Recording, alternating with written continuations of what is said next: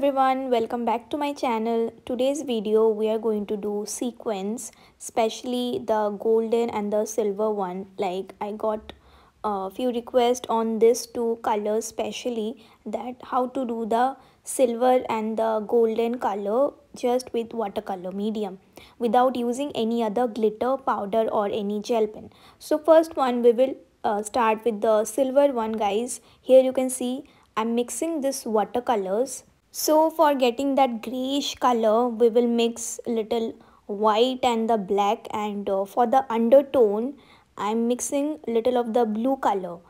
Now guys, you can also use poster colors if you like, and the proportion is the main thing here.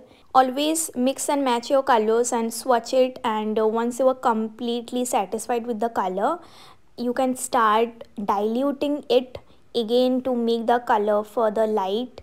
And I'm starting with this very fine detailing brush, and we will start giving the sequence pattern now. Remember, the color is very diluted, so be careful while you are picking the color with your brush. If you pick too much color, the color might spread, and it might create a little uneven pattern over the surface. So you can also take any paper or any cloth and just wipe your brush over it to keep it clean, and avoid picking too much water, and start giving this dot method, and keep on building the sequence slowly and let the base dry. Now this is one thing which is very important. When you are putting the color, let it dry, and then you can start building up the layers. And here you can see I'm just doing the 4 lines, and here you can draw the 4 lines little bit with your pencil if you want. Otherwise you can just start giving the dots in that manner towards the fold section. Wherever the direction of the fold is, you can start giving the dots in that section, and slowly you can build it up with some darker colors towards the end. So guys, do try this out, and you can share this with me. You can upload on Instagram, and you can tag me and use the hashtag artstudio.srabani so that it's easier for me to come across your works under the hashtag.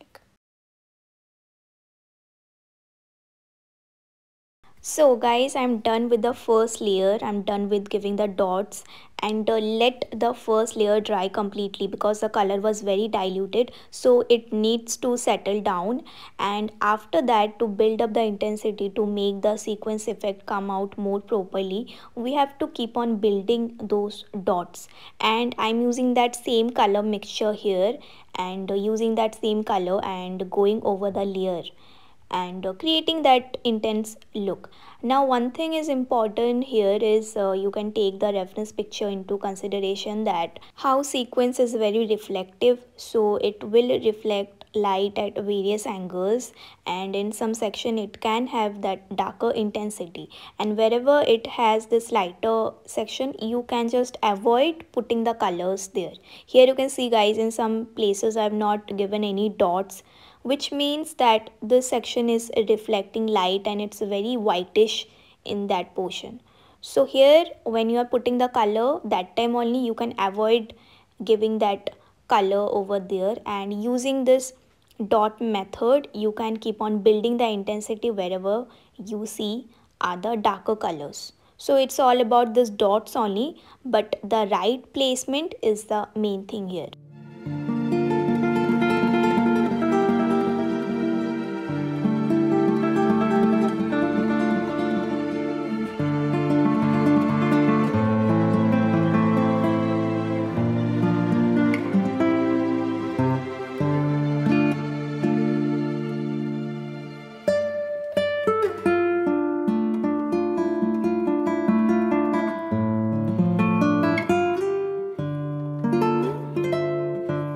Okay, so now is the time to increase the intensity and the shade of the color, you can say. So we will be increasing the black to the mixture, and using the black we will make the color little more darker. It's still gray color guys, that means you are mixing that white and black, but you are increasing the amount of gray to it, so it will be like one shade darker.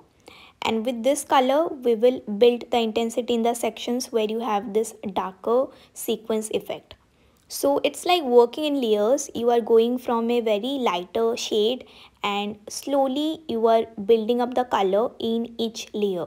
So this is the beauty of watercolor. You just need to invest little time and also let the layers dry in between, otherwise all the color can come up together and create a complete mess, because colors are very diluted, so they need little time to settle properly on the surface of the paper.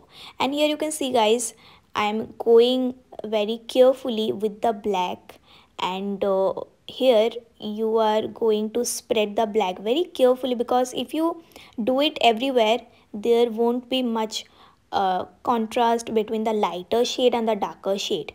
So when you are putting the black, be little careful so that you don't put the black all over the place. You also need to show that whitish part, little grayish part, so all the colors of your layer should be properly visible to give that blinking effect of your sequence.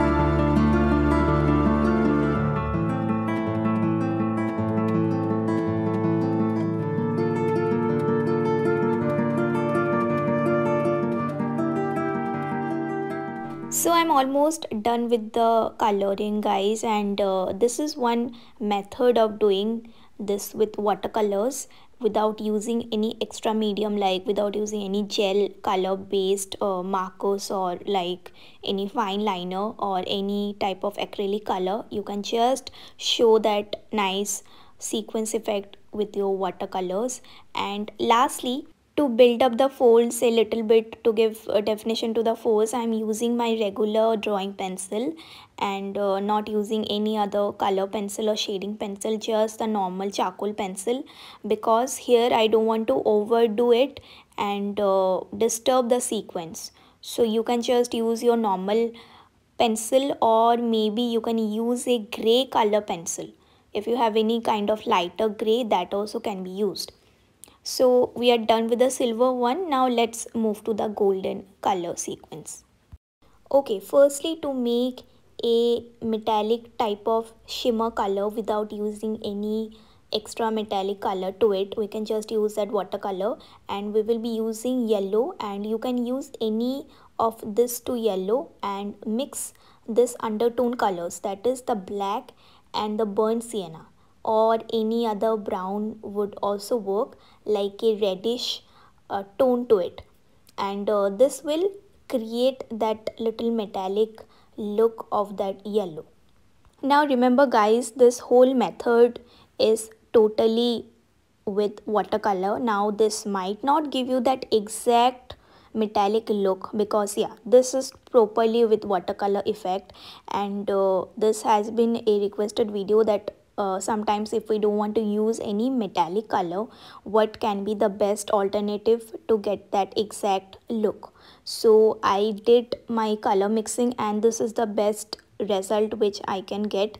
And this is not very exact with the reference picture, but still this works very good, and this gives me that kind of the metallic look which I am satisfied with. And if you are using any kind of acrylic paint, like there are lots of shimmer colors in the market, if you use those, you would be getting a different result. And here the steps are again same, like you can see I have done my first base with a very diluted color, and after the color has settled in, I am going with that same color again. So the same steps which we have done in the first one, the same steps we have done here so far. And here the color mixing is different of course, but the layering method is same.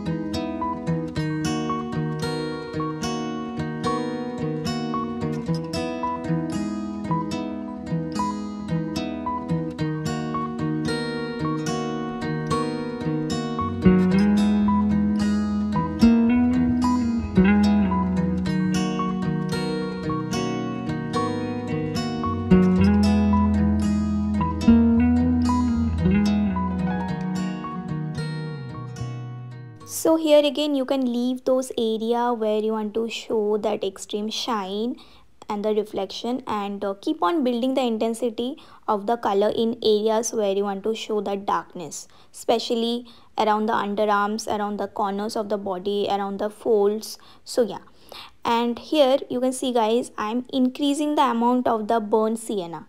You can take any of this brown, the burnt sienna or the burnt umber color, and you can also mix with little black and just increase the amount of the intensity. Like here the brown color will go very well with this yellowish color, and together they will create that very nice shimmery effect.